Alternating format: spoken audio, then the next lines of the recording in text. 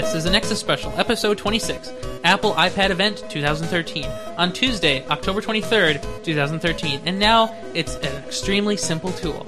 This special is hosted by Ryan Rampersad with Matthew Petschl.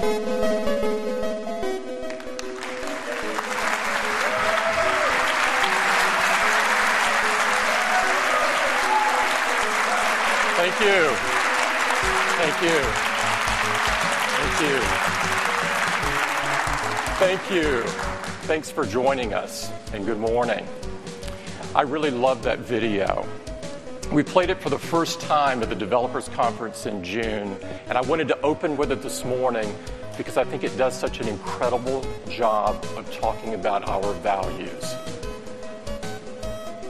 It reflects the unique way that Apple creates what we believe are the very best products in the world. You're going to see some amazing products this morning that could only have been developed in that unique way. We are really excited to show them to you. Hey, how's it going? Oh, it's pretty good. So, what brings you here today? An Apple event brings me here today. Is that today? No, it was actually yesterday, but we didn't get around to it yesterday. I was working. I was sleeping. Well, that's reasonable. So there was an iPad announcement. Did you hear about that? Not too much. What can you tell me about it? Well, I can tell you a lot about it, but we have to get through some Mavericks first. Mavericks? You know, they're very eccentric. I hate that about them. You shouldn't. But, you know, if you wanted to actually watch the keynote, you know, it is out right now. It's actually a pretty good keynote. Oh, I thought it was... It's just not on YouTube, but you can get it from Apple directly. Oh, But okay. the catch is that you need QuickTime. Oh, no, I need my computer to work. Right, and so that's why I can't watch it yet. Yeah, because we know what happens when you have QuickTime and Audacity working at the same time, even on your fancy pants i7. That didn't happen here, just so you know. It probably did happen, but that was actually on an AMD product. It doesn't matter. I Try it right now and watch it work. I Right? kind of don't want to. Yeah. Yeah. Anyway, so yes, you should definitely watch the keynote if you're really bored. But, you know, they all look the same and they all said the same thing, so... I had fun watching the last one, especially that car part. So there was no car. There was demos? No car demos, no demos in general of anything but Apple product. So at least we know for sure the show was good. Well, that sounds interesting. Have you listened to it yet? I have not actually gotten around to it because I'm waiting for the YouTube version. Oh, yeah. Yeah. We all are. Right. So let's begin with Mavericks and OS X. So Okay. Craig Federighi demoed some of the same things he's demoed for the last two times about Mavericks, which is not much. So, you know, they have the new tabs in Finder. They have the new full screen support for apps that isn't really new, but works better for some reason. You know, like he can have two Finders, two docks, and two menu bars, one on each monitor. Ah, yeah. So that there are those things. There are some other under the hood improvements, like their memory compression, like their coalesce timers. So it's cool stuff, but it's not stuff you might notice immediately. Brian Mitchell, who's not here today, he has some kind of thing called school or something, I guess. He probably would know more about it because he already has Mavericks. I'm waiting a few days until their first bug patches come out. That's a good thing to wait Because for. I need the MacBook Air to work right now because I'm coding some multi-process browsers. Kind of need it to work. So Mavericks came with a surprise this year. Last year, do you remember how much Mountain Lion cost? What, $60? 20. 20? Yeah. Good try, though. Close. Now, do you remember what Lion came out as? How much Lion cost? Guess $20? Yes, very good. So you're catching on. So we always assumed that they would keep whittling it down, but like it would be 20 and then 15 and then 10 and then $9.99 and then 5 and then $4.99. You know, just going down this progression. We didn't think it would jump from 20 to free. So Mavericks is free this year, which is really cool. So you don't need to buy it. You can just download it. So I can just download it too. You don't have to have an Apple ID that's proven to have purchased something. Actually, you do need a Mac. So I can't just VM it. No. It's not that free yet. No, it's not that free. It's close, but not that free. You still need some Apple hardware. That's lame. Yeah. But it's not hard to find somebody who has a Mac App Store that you can authenticate through, so. Mm-hmm. Yeah. Figured. But it's really great that it's free, so I don't have to waste my last $1.72. Sounds like you can buy more Dominoes. That's true. $20 or Domino's. Wow, that's a good point. So Mavericks is there. People will enjoy it. Now, the number one most rated improvement. Do you know what it is? Tabs? No, Ruby 2.0 is included by default. Oh, really? That's what I hear. I don't know if that's, So in addition to the operating system, there are also some changes to the software that comes by default. So as usual, on the Mac, you would always get iLife and iWorks by default, right? Mm-hmm. Yeah. Is that true? I feel like you got iLife, but I don't know. I don't know if you necessarily got iWork. I remember having iLife discs. I think that was for Snow Leopard, though. Yeah. Well, so now they're all free across the board on all your Macs. You buy a Mac, you just get it. And they announced today, along with the, so since they already do it on the Mac, any iOS device you get, iWork and iLife will also be free. Nice. So there's a catch.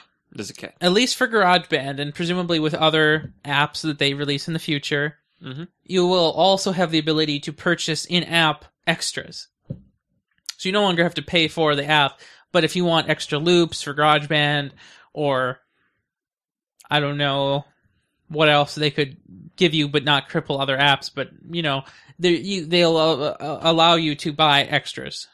Like, do you get more instruments or anything? Probably. Well, I hope they keep all the ones that are existing free. I think they will. And they might even...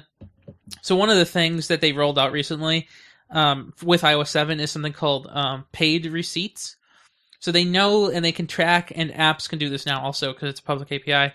They can track if you've previously purchased an app that was paid, and then if it transitioned to free, they can track that purchase and give you an in-app purchase without having you to pay for it again. So I get $5 towards buying new stuff? I'm hoping that's what they do for GarageBand. I don't know since I haven't tried it yet.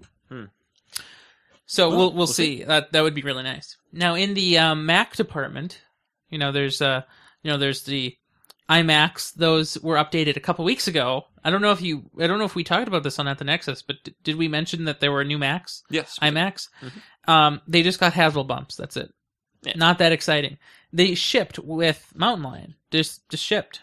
They didn't even wait for this event. That's because there was nothing new about them. Yeah. So those have already been there. No new MacBook Air stuff, which is fine because those were just updated in June, I guess. Mm-hmm. So what was updated?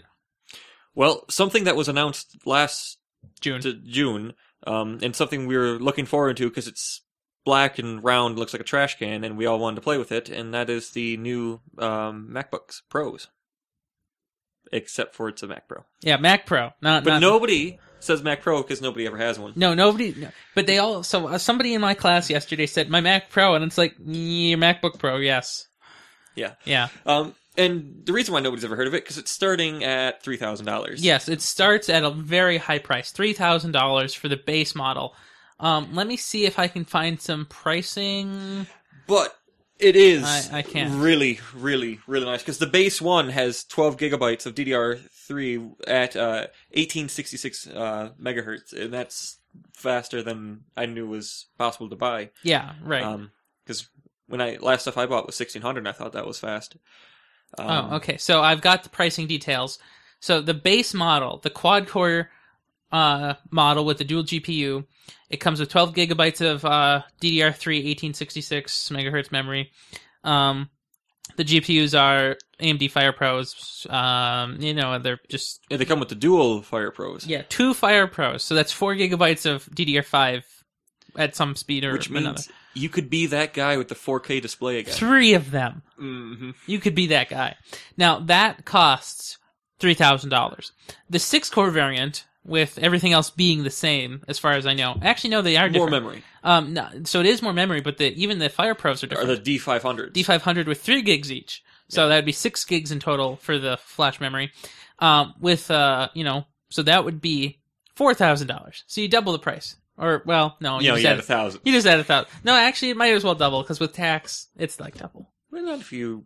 No, there's no California in that. No? No, okay. I figured it'll be free of tax in California. No. But that's cool, I guess. Yeah, I mean... So it comes in a really cool box. It's a big black box. Yeah, I mean, they look cool, and I really would like to see somebody make a pillar out of them. Like, just some IT guy at the corner of his desk, just an 8-foot-tall pillar, just of these stacked on top of each other. I wonder if they can do that. Like, I wonder if... I'm sure they can. Yeah.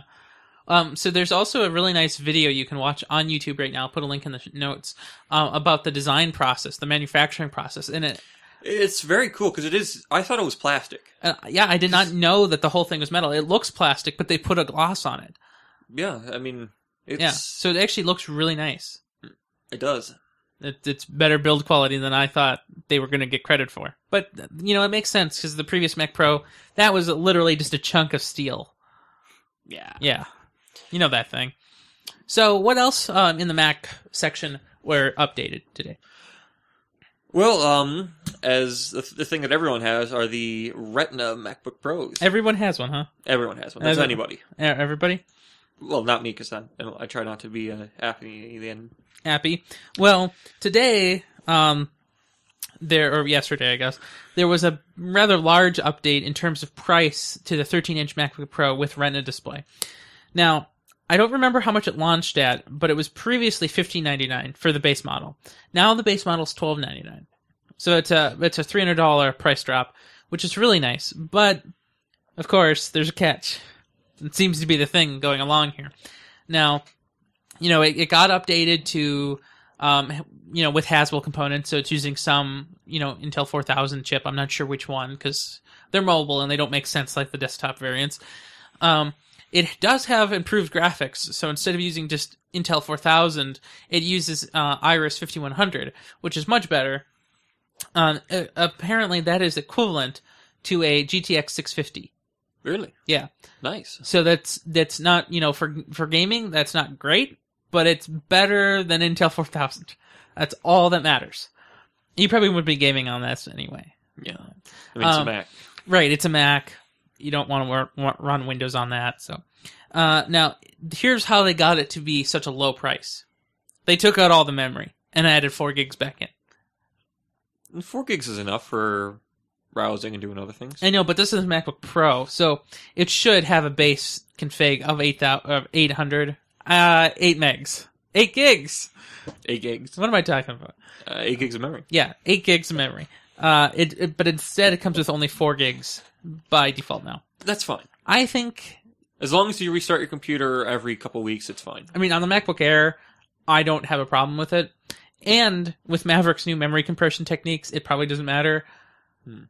Like the memory is compressed even faster now with a Haswell, so why not? You just got lower, and it's absurd. Yeah. Well, want to know what's even more absurd? Your straight hair. Oh. Well, let's talk about the 15-inch then. The 15-inch dropped $200, I believe, from $21.99 to $19.99. So I don't mean like $20. I mean like $2,000.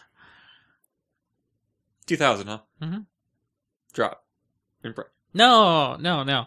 So I think it's interesting that this product costs $2,000. The entry product for the Mac Pro costs $3,000. So they're putting $3,000, entry-level prices, $2,000, $3,000, $4,000 up that Pro line.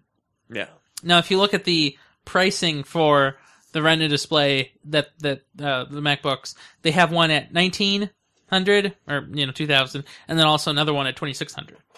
So their pricing umbrella there is kind of wide. But I think it'll work for them. It will, and there are configurable options too. That's where the money goes. Oh yeah, you know it. And so that's just been updated with Haswell components. Now overall, both machines were somehow made smaller and slimmer, and even more not even there. I love paying more for things that aren't there. I don't even know how they do this. So, I want to talk about that iPad Air now?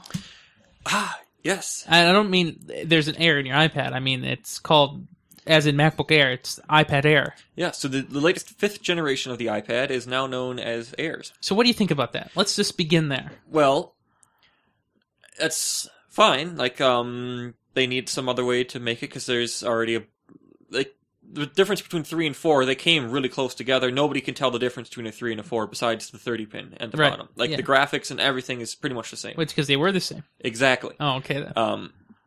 But now this one is the Air. It's physically different. It is and very physically different. Just the name Air should just be for the MacBooks, I feel. No, I think it's a good thing to differentiate on. Oh, does that mean they're going to have 3 iPads? I think that means it will have 3 iPads eventually. Because it's fine to have the Mini and the iPad. But see, it's weird. So the MacBook Air is the smallest MacBook you can buy. But the Mini is still... So that'd be like calling the small MacBook Air the MacBook Air Mini. You know what I mean? But there isn't going to be a Mini or there isn't going to be an Air Mini. No, because they're identical physically, except for the screen size and battery. Mm-hmm. So the MacBook Air is, the small version of the MacBook Pros, and so now there's no big version of the iPad. It's just the iPad Air. But you're wrong about that. We all expected there to be no more iPads and other things after this, but no, there's still no more iPads, huh? They're making the iPad 2 still. Yeah, we didn't expect old iPads to survive. I expected an iPad 4 to persist for a while because it would be last gen and it would still maintain their stock for some reason or another. But with all this crap going on, I guess it's fine to have Air. Well, I like their Air symbol, but that also infers that there's going to be something above the iPad Air, a more premium or pro model. The iPad 6. So there's been, rumors, of course, from the Wall Street Journal and elsewhere, mostly the Wall Street Journal, that there's going to be a 13-inch iPad. And that could be called an iPad Pro then. And it would be bigger and do less. But come in multiple different colors. Exactly, not. So let's talk about some specs of the iPad Air. It has the iPhone 5s's A7. There is no X variant. We don't know at this point, though, if it has a higher clock speed or if it's any different internally. Presumably, it doesn't need the secure enclave that the 5S does, because it doesn't have the fingerprint scanner, but it's probably in there anyway, so it's weird if it didn't have a variant. Yeah. So we'll see. It's 43% slimmer in regards to its bezels, so each side of the bezel is 43% less than it previously was. That's quite a big reduction. Did you ever hold the Nexus 7 2013 edition?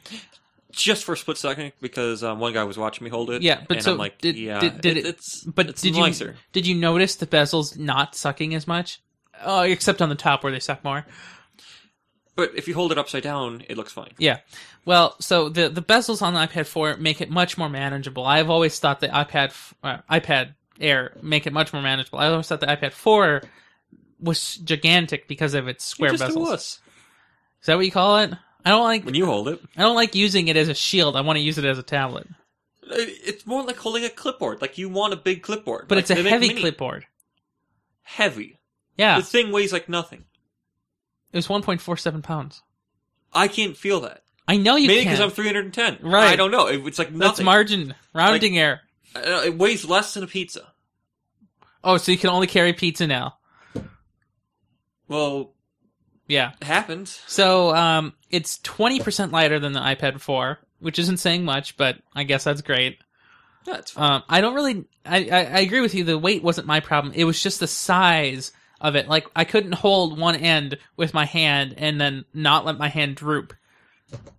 Well, I just wanted a way to attach it to your hand. Like, you know how they have the cases with the elastic band on the back? You shouldn't need to do that. I would have loved that. Shouldn't need it to. Well, I thought about getting another case, but I spent so much on cases for the iPad 2, which inevitably got jacked. So the same camera is existing on this. The camera appears no different. Which is kind of funny. It's kind of weird, but maybe this generation didn't need new cameras to be more enticing. It's a 5 megapixel camera. It has a 2.4 aperture. Now, do they fix it when you take pictures of the sun? No.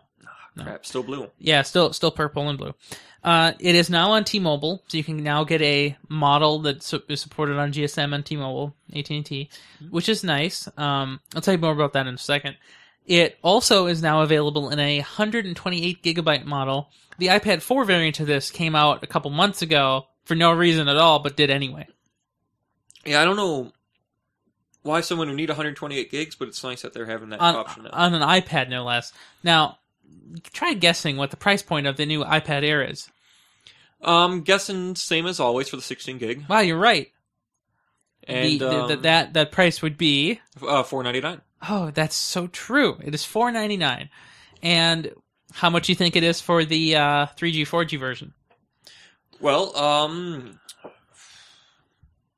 you'd probably add about $70 to it. No. That's thinking too small. No, the same size but 3G, 4G version would be $139 more. So from $499 to $629.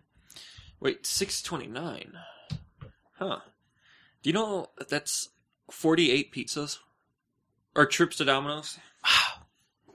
48 weeks. That's amazing. Like, that almost gets you through the year of pizza. Yeah. At this studio, at least. Yeah, that's pretty much a lot.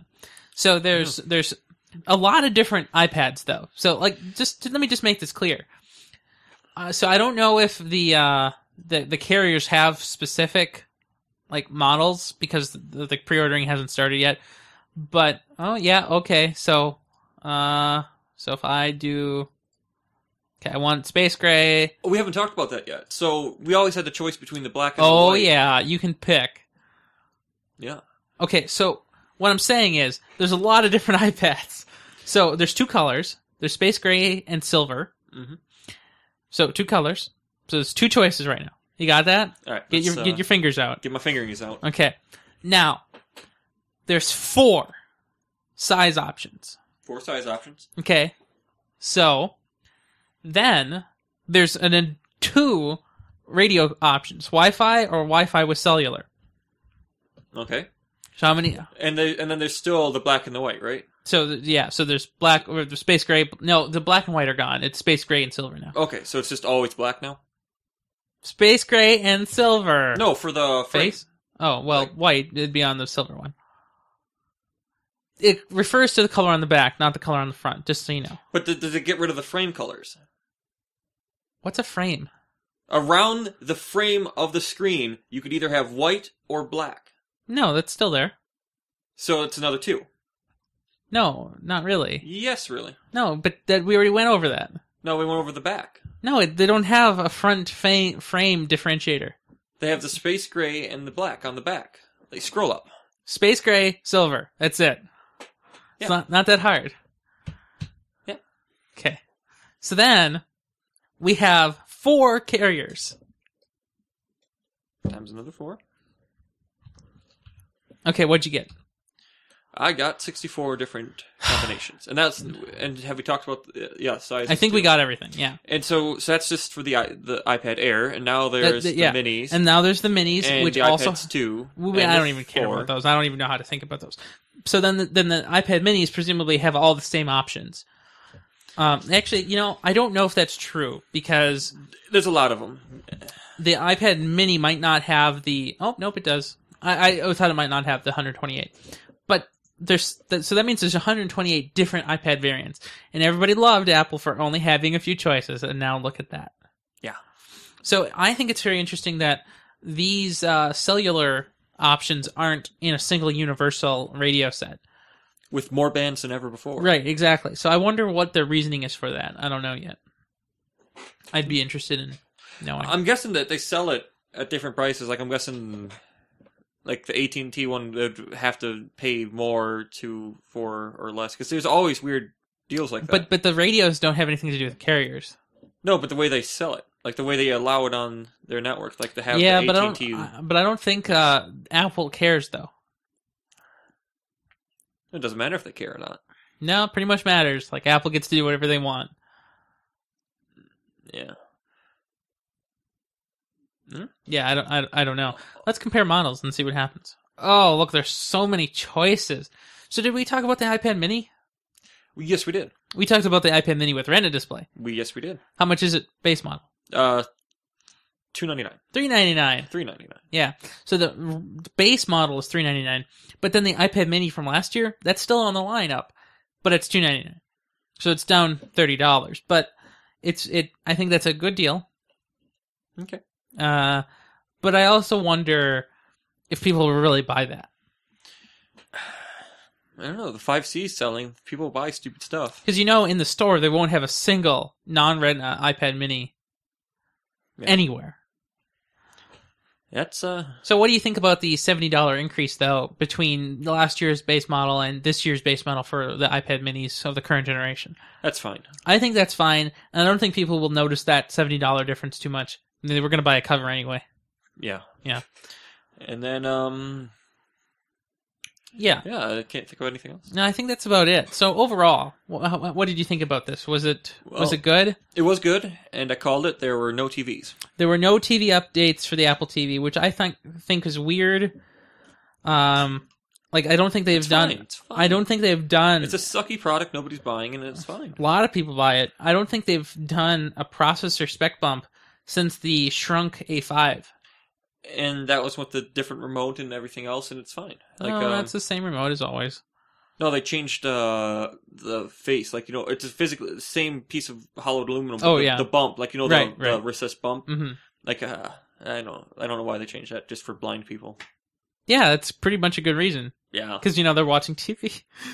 Oh, no, they have to have it set up for impaired. No, the best thing with Apple TV is that the AirPlay, and you can just mirror your device and send local pictures to it. Yeah. Unlike a certain Chrome stick I have. Yeah, that needs to change for anyone to buy it. A little bit. So, do you think you'll ever look at an iPad mini? Or no way. An iPad Air? Air is the way to go now. I think Air is the way to go now. So my aunt is looking to buy an iPad. And so originally I was telling her to wait for the new announcement, which is now. Here we are. And so now my suggestion is to get an Air. Probably get an Air, even though it's $100 more than the Mini. It's nothing. It isn't. It basically is nothing. But my bigger thing is, it's almost just as small now. And so she wanted the Mini because it was smaller, and she didn't need the bulk of the iPad 4. But now, since it's so much smaller, I think it's fine. Just stress that she should not buy the 2. Oh no, she knows not to do that. I don't know. I can't believe they're still manufacturing. I know, isn't that crazy? No, they have to be manufacturing. There's no way they could sell it in this quantity. So, some speculation onto why is there's a lot of education still using the iPad 2, and if somebody breaks an iPad 2, they need to be able to replace it, and so they buy it for that, and they can't buy an iPad Air or an iPad Mini with Retina display because of the changed connectors. Because if they already have infrastructure for the 30-pin connector, they can't change it yet. But that seems like bad reason. You're buying into a dead cycle. Right, you're buying into a dead cycle. But that's what schools do. Look at SPPS. Look! I can't believe they tied up all their money from this year already in for the 2015 kids. Yeah, you know how it is. It's stupid. Mm-hmm. Yeah. But, good event. Yeah, I think it was good. So I'll be watching the... event tomorrow?